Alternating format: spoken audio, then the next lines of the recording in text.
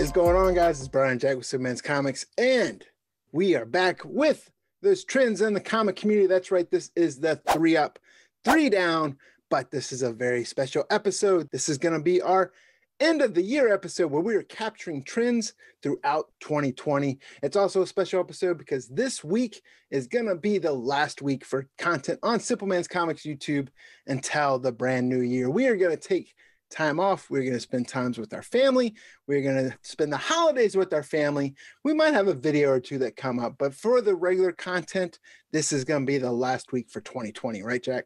Oh, absolutely. Yeah, we did this last year, and I think it was a great success. Real refreshing for us. I think it allowed us to kind of get some new content ideas and hit the ground running into the new year. And we can't thank you guys enough in the Simpleman's Comics family for 2020, a year that was really a difficult year for so many, including us in our own lives. But here on the channel, we saw incredible growth. We just hit 20,000 subscribers, and we appreciate each and every one of you. And I think that while I know some people aren't happy to see a break in the content schedule, we promise you guys it all leads to bigger and better things in 2021. Yeah, we're going to tweak some things. We're going to revamp some things. We might come out with some new content ideas, but most assuredly, I know Jack and I both could use the rest. Everyone suffers through burnout. We are no different. We're kind of going through burnout, and holidays is just that time where everyone wants to spend time with family. So I'm looking forward to that. And like Jack said, we appreciate each and every one of you. You guys are family as well. We are going to have an exclusive hangout during that time for Patreon members. Already talked to some of them, so we will be doing that. But for the time being, new content will begin after this week in January of 2020. But with that being said, let's get into the 3 Up, 3 Down for the year. Starting with the upward trends, the big one we have right now, which no one can deny is not up, but we are talking about streaming services between Netflix, between Amazon, between even Hulu, and between Disney Plus, and even more news that came out of that Disney investor call. No doubt, streaming services are up. Yeah, and so much to how they relate to comic books. They've really changed the game of television speculation in 2020. Television speculation was incredibly popular around the age of like 2015, 2016, that era. And then you saw 2017, 2018, 2019, people get kind of burnt out. Netflix didn't pan out the way that people had hoped with the Marvel Universe.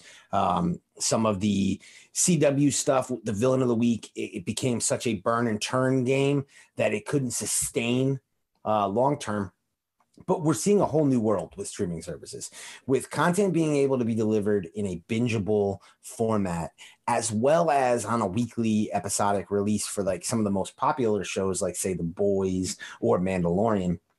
People have gravitated towards getting their content in this fashion. And we have seen an increase in the amount of comic book IP that has landed on streaming service, both in television form as well as in feature film form. This year we saw, you mentioned like the big players, Netflix, obviously Hulu and Amazon releasing their typical kind of releases. We saw The Boys from Amazon doing major numbers, which gave way for Invincible. We saw Netflix continuing with Umbrella Academy, moving into all these IDW properties like V-Wars and Lock and Key. We saw a first look deal signed between Boom and Netflix that should really play out in 2021 and beyond when we start seeing these Boom Studios major releases hit the Netflix platform. But we also saw Netflix be a major player with movies like Extraction coming from the graphic novel Ciudad, and that was a huge hit in 2020. But now HBO Max is coming and is going to be basically the hub for DC Comics in 2021, both with television shows and the feature films going straight to HBO Max upon release for all HBO Max subscribers, as well as Disney Plus really changing the game, especially post Disney investor call. We're recording this after the Disney investor call, where now we know in the next few years, we're going to get like 10 more Marvel shows and 10 more Disney show or Star Wars shows. I mean, the amount of comic book tie-in content is staggering. And that's not even to mention some of the more overlooked releases that still tie into comics, like Y the Last Man on FX that was announced, that kind of flew under a lot of people's radar. So streaming has really changed the game for the comic book market in 2020 and has brought TV speculation back to the forefront, and I think become an avenue for independent comics to get their stuff out there, and has allowed for the big two to expand far beyond what like a 1 or 2 movie a year release schedule would allow them to character-wise. Yeah, and the great thing also was a year ago when Disney Plus first launched, they had that where you could sign up for 3 years in advance, and I think it was like $8 or something, just a great price. And I'm glad I did, because they also announced that Disney Plus will raise the price of their subscription service by like $1 within the next year. But even if you're just now coming on board with all the content that they just announced, I don't think anyone will complain for that extra $1. But the next one I want to talk about for the upward trends for 2020 is this definitely was a no-no at the beginning of 2020, but now everyone seems to be talking about it, and we are glad that it is finally out there and people are discussing it, and we are talking about comic book final order cutoff. Yeah, right. The big no-no of 2019 is just widely accepted in 2020. It's baffling. I really honestly didn't think there would be a time when you and I first started discussing doing our FOC show. And again, we like to say Spidey Fan, I believe is the name of the channel, was the first that we had ever heard of, but we didn't hear about that till after we had debuted our show. But I want to credit him as being one of the first, but we were the first amongst those who had kind of a substantial following, who had something to lose because people were starting to look at the market at that time. And they were starting to look at those of us who spoke on YouTube and always imagining that everything we said, it was because we had some personal financial gain in whatever it was that we were talking about. And it took time for people to kind of realize that through watching and through viewing the content, that's not what we're about. I'm not going to say that every YouTube channel isn't about that. You kind of have to take each one on its own individually, but that allowed us to feel confident to say, you know what, this is content that we think the community needs, and we're not afraid of whatever backlash we're going to get. And we got backlash. We got a lot of backlash. There were comic book collecting communities, speculation communities that were posting links to our video and advocating for people to come thumbs down it, not realizing that all they were doing was increasing our engagement, which was only putting this video in front of more and more people. And we knew that it would be a hit with comic book retailers as well as collectors who weren't able to keep up on these dates. A lot of them weren't even aware that these like secret cutoff dates existed amongst retailers and distributors. And we knew that the publishers would like it. And sure enough, they jumped on board, and it got to a point where it was so universally popular, we started to see the very naysayers who told us that this content could not exist start to deliver this content themselves. And to be honest with you, I've been asked a lot this year, like, was this a kind of like a haha, I told you so moment? But it honestly isn't. And because at least for me, Brian, you can speak to yourself. I'm just so happy that this is something we can talk about. I hated these arbitrary rules. And you and I would sit there and say, well, who made this rule that you can't talk FOC? There was a belief, and for anyone who's not aware, there was a belief that talking about a book before FOC would artificially raise print runs and make it, so that a book could not then be popular on the secondary market. And time again has proven, no matter how much you talk about a book before FOC, the market is ultimately going to decide. Each person has to individually make a decision whether or not they want to order that book before that cutoff date. And what happens in the secondary market only matters if that demand has to outweigh whatever that supply is. And if that demand is strong enough, it does not matter what the supply is. And the increase in supply increases awareness, which a lot of times leads to demand. And we saw that a lot in 2020.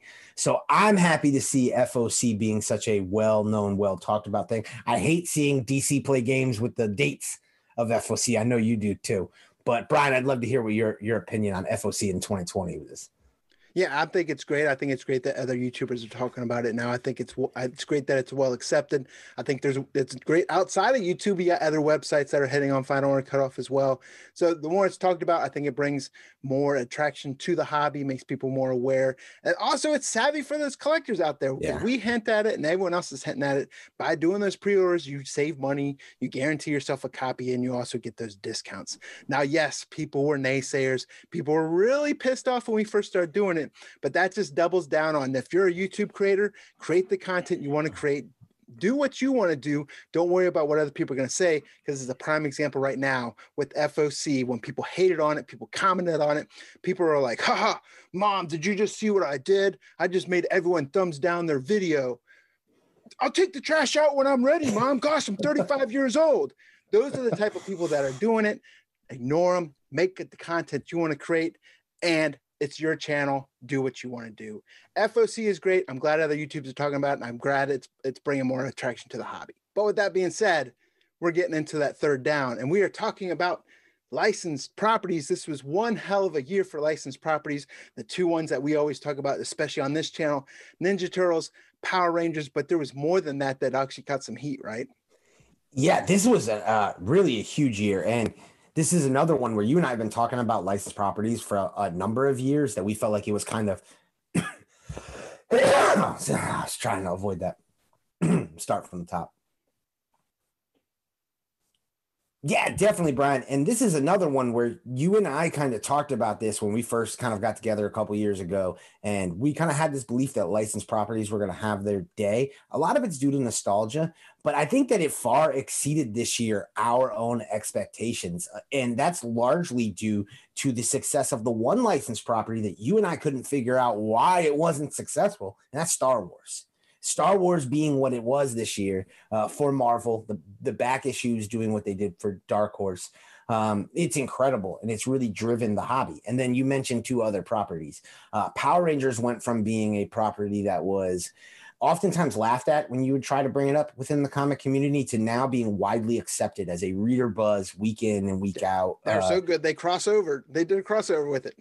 Right. This is so and so good. Now we have two Power Ranger series, and the quality isn't split amongst the two. They're different, and they interact, and they're excellent. And then with Ninja Turtles, we saw a boom like just we couldn't imagine. And it's funny, it all stems from us saying, kind of like hypothetically, like pay attention to issue 101. Like 51 was a huge issue. This is kind of like what they did, and they built an entire 50 issue run on what happened in issue 51 with Jennika. And that Jennika explosion, most people expected to die off after issue 100, but it didn't. Why? Because with issue 101, we had so much happen, so many new characters that are now creating so much reader buzz within the new series that it also ends up doing that spillover effect into nostalgia. We're seeing the back issues get bought up. The Archie stuff's getting bought up. High grade issues are getting bought up. The late prints are getting bought up. Issue number ones are going for record prices at Heritage and other auction houses. It's really been astounding this year. And then on top of all of that, we get a new Last Ronin comic that comes out, and it just kills. And if that wasn't enough, you had G.I. Joe hit its 275th issue and have a huge 10-month, 10-part storyline this year.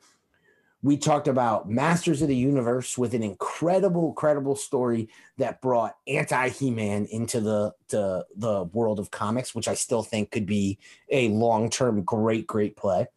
And we saw, at least for a moment of time, some serious popularity surrounding that character and that series.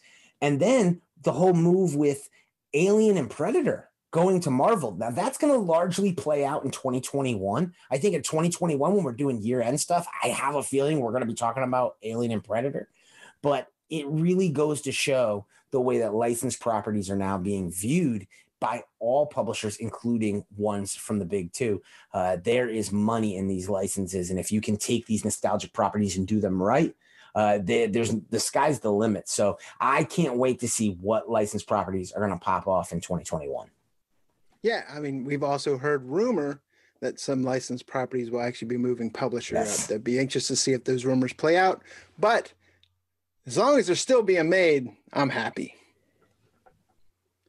So we've gone over the 3 up trends for 2020. We could have put so many more in here. Oh, yeah. But we want to keep it to 3 up, 3 down this week. And we're going to go over into those 3 down trends for 2020. And one of the big ones, I would say, you can take this any year. It's always a downward trend.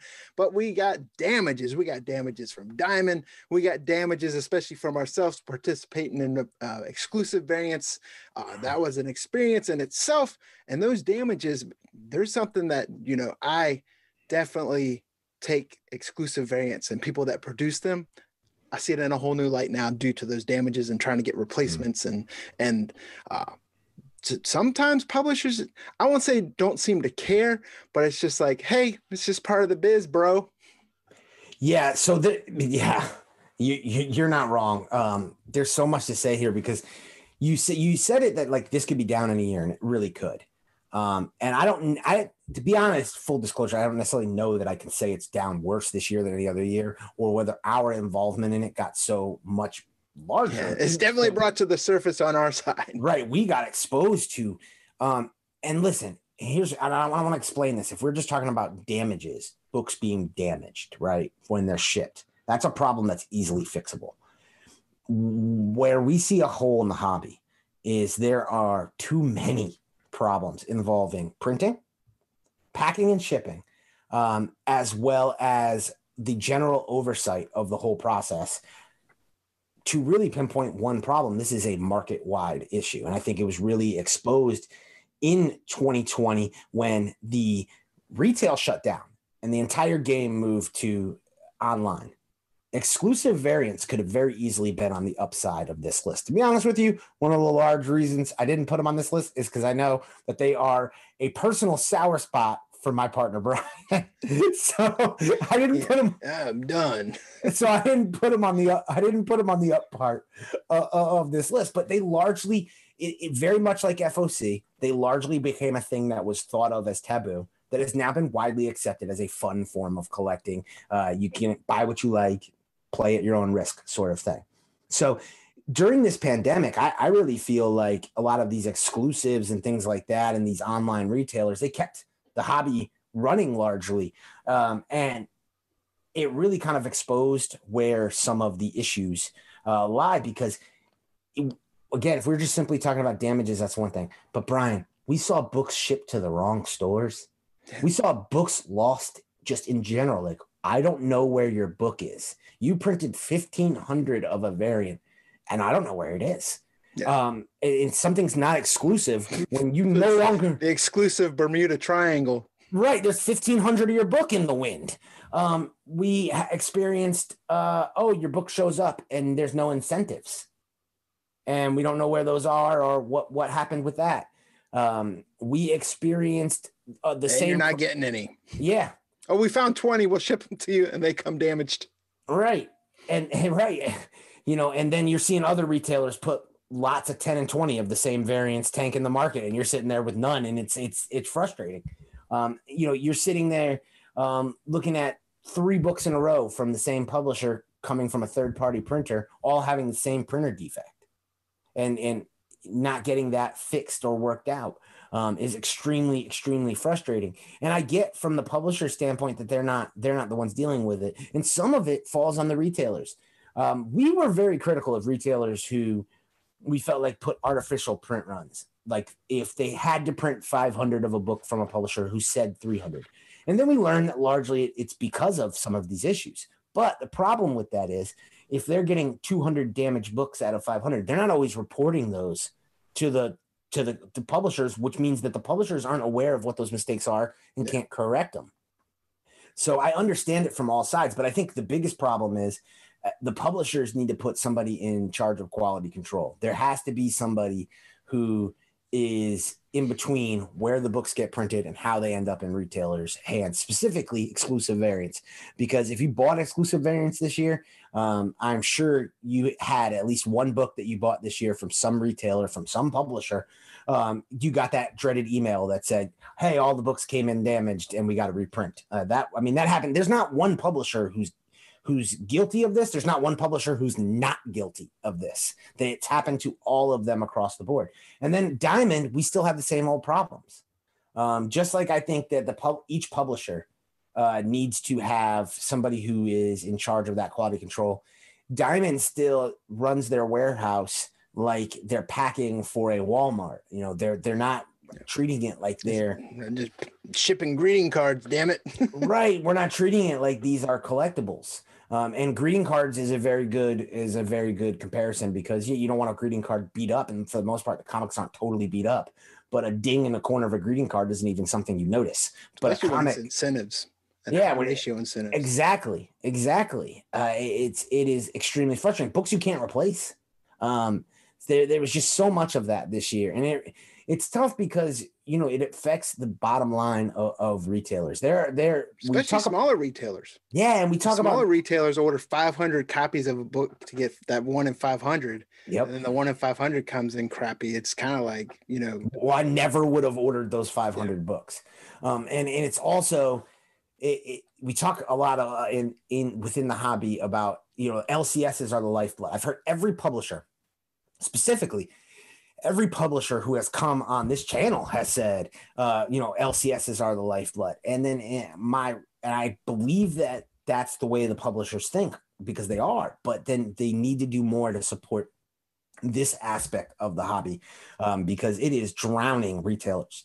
Between damages from Diamond operating between 10 and 20% for the average retailer, and store exclusive producers having to regularly trash entire shipments to large percentage of shipments and slow up the entire process, as well as the money, and lose customer trust. All of that going on at once. It really, really difficult in an area of the business that should be fixable. It's logistics, it's quality control. And these are all things that in any sort of product manufacturing are parts of the process. They just seem to be really missing from our process. And if we're going to have a single distributor for like Boom, Image, Marvel, Dynamite, etc., then those companies need to implore Diamond to put somebody on the floor with collectibles knowledge to make sure that these books are packed safely, and that whatever little expense they need to in bubble wrap, in paper, in filler cardboard, in whatever they've got to use, should be looked at as a welcome expense compared to the mountains of damages they have to be dealing with. Yeah, I mean, we're speaking from the little experience that we've had, and I will admit that experience has also been as a third party. Jack and I, we didn't have Diamond accounts. We partnered with 616, but just the communication and some of those Diamond. And then, of course, just stuff you see from other retailers on Instagram and all these other posts. And I know we have other retailers that watch these videos, that watch our channel. We'd love to hear from you what your comments are, good or bad. I'm not attacking any specific publisher. It's just one of the downward trends that we experienced over the 2020. So we definitely like to get the opinion of the retailers, and then also the buyers as well, because we know people bought exclusive variants and have received those emails and how they felt. Because I know that sometimes they felt retailers are just saying that because they want to, books are starting to heat up and they want to sell it on the secondary market. I can tell you for a fact that wasn't us, because even after we didn't get the books, but you can definitely look on. I don't sell anything on eBay for once. Right. Neither of us have listed any of our exclusives on eBay ever.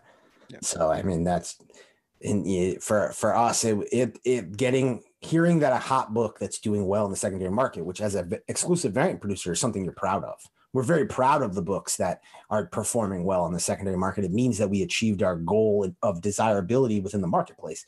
Finding out that you're going to have to delay those shipments is some of the most heartbreaking things you have to kind of go through in this business. So it was very tough. It's hard on these companies, and it's why the big companies are able to kind of sustain, and you see those smaller variant producers. They're the ones who struggle. So like shout out to like some of our channel sponsors, like Frankie's, who's grown leaps and bounds over the last year, who easily could be on the up part of this list, as well as Black Cape Comics, another shop that was kind of one of those places that was small enough to really struggle with some of these issues and has kind of elevated to that next level. So shout out to both of them who had a great 2020. That's going to move us into the second downward trend of 2020. And we're talking about publishing staffing. We've seen multiple publishers, two that come to mind, IDW, DC Comics. I don't know if it was abnormal for 2020, but it definitely seemed more publicized. But we saw more staffing turnover, and we saw more news about it, especially within IDW, and then of course towards the tail end of this year with DC and how Warner Brothers was kind of doing some of that turnover. Yeah, absolutely. And we even experienced it to a small degree with Image and Dynamite, with some of the contacts that we had within the exclusive variant business. So now there's turnover in every business, right? That's natural. That's going to happen. And then in a pandemic, I think that's understandable that that's happened in just about every business across this country. But I don't think it's a coincidence. The company IDW had like the same position turnover like 3 times in about 4 months. Yeah, and blaming that on a pandemic is kind of short-sighted, right? Because there was also some Me Too issues. There were also, IDW specifically has had an issue with profitability for the last several years, which people always attribute to their publishing side. No. They make money on the publishing, very little, but they're doing well on the publishing side, trying to take their businesses into production and produce their own TV and movies. They're the producers of their shows. Has been a costly business for them to get into. They've lost CEOs, they've lost marketing directors, they've lost so many heads in that company. It's very difficult to know who's in charge. In 2020, that's been very tough with IDW, and it's interesting because editorially, that you've still seen some of those important names like Tom Waltz front and center. They've had an amazing year with the Ninja Turtles stuff and the Last Ronin stuff, but staffing wise, they couldn't take it to that next level because a lot of the things they were missing. And then you mentioned DC, another company that was really hit by being a corporate driven stock, publicly traded company. Definitely affected the bottom line when AT&T had to make kind of company wide staffing cuts, and DC saw the belt tighten and so many lost their jobs. It was unfortunate. I don't want to say it's going to be for the better, because I don't think that anyone losing their job is going to be, that's not a good thing. But as I will say, and you and I have both discussed this before, that the DC cutting the number of titles they're publishing down is going to be for the better of their brand, of their business. I think that that's going to give quality over quantity, which is what I think most of us in the comic community are demanding. So tough year for staffing. I think you got to give it a mulligan this year because of the pandemic, I think.